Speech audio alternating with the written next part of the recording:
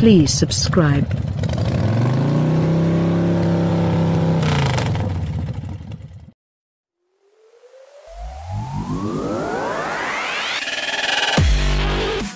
There is something intrinsically hedonistic about a convertible. They are impractical in many climates, often too small within to adapt rear seat passengers, and typically more costly than their coupe or sedan siblings. However, from To Catch a Thief to Thelma and Louise, they have captured the collective imagination as the vehicle of choice for those seeking to evade the government and have a fantastic time doing it. Mercedes-Benz probably does not imagine that the drivers of its new E-Class Cabriolet could possibly find themselves on the lam. However, by chopping off the top of its thoroughly respectable E-Class coupe, it's surely hoping to stimulate the serene smiles, Grace Kelly, and happy cackling, Thelma and Louise, which can only come from feeling the wind on your hair.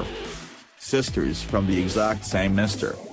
The main outcome of this increase is a genuinely usable back seat.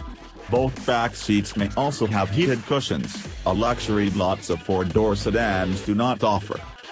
That engine pairs with Mercedes-Benz's familiar 9-speed automatic and, as from the coupe, can be had with back or 4MATIC all-wheel drive. The twin-turbo V6 has just as much electricity as this largest drop-top needs and not a little more.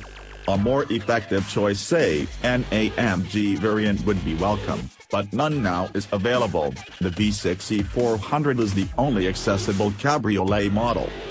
The steering is accurate but provides very little feedback from the street, although this auto's buyers probably won't mind.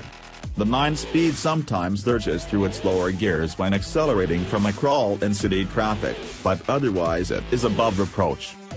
The exact same coil spring suspension and elastic dampers found from the E400 coupe are standard fare in the convertible. Eco, Sport, Sport Plus, and individual modes permit the driver a measure of control over disc stability, transmission programming, and throttle response. Comfort mode is fantastic around town, with its welcome delivery of hovercraft-like isolation from the street. In any event, the ride is silky smooth.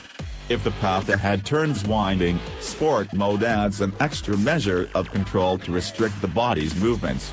More aggressive drivers may like Sport Plus, however, we found its motor noise, sharp shifts, and touchy throttle response altogether out of place here.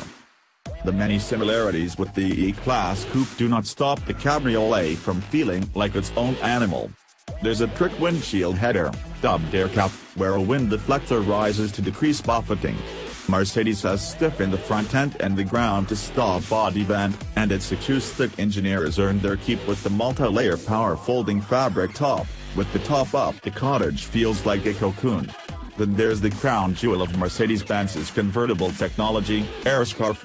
Thankfully back to the menu after a short absence because of patent lawsuit, it blows warm air to vents in the front headrests, allowing those in cold climates to extend convertible season late into the autumn.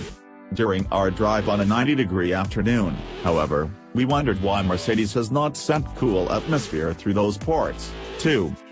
S-Class amenities. This brand new E-Class can be equipped with this much technology and so many luxury features that the uninitiated may mistake it for an S-Class. The seats are wrapped in heat-reflecting leather as standard, whilst Nappa leather is available. 2 of the several accessible interior trims feature natural grain wood. A package of elective active safety technology permits the E-Class to cruise autonomously for short stretches, say, a minute or so before it requests that the driver put a hand on the wheel. The final result of the E400 Cabriolet's supremely competent engineering and cost-setting appointments is a vehicle that a mid-century Bertie Wooster might take to his summer house, agile enough to beetle through a hilly countryside but still befitting motorists of a specific status. Needless to say, this form of transportation comes at a cost, and we won't understand the tally on the looks alternatives until closer to the car's late 2017 release date. Still, there are not many true 4-seat, luxury convertibles.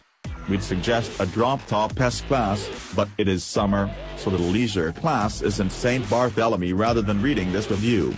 For the rest of us, the E400 Cabriolet is all of the luxury convertible we'd want.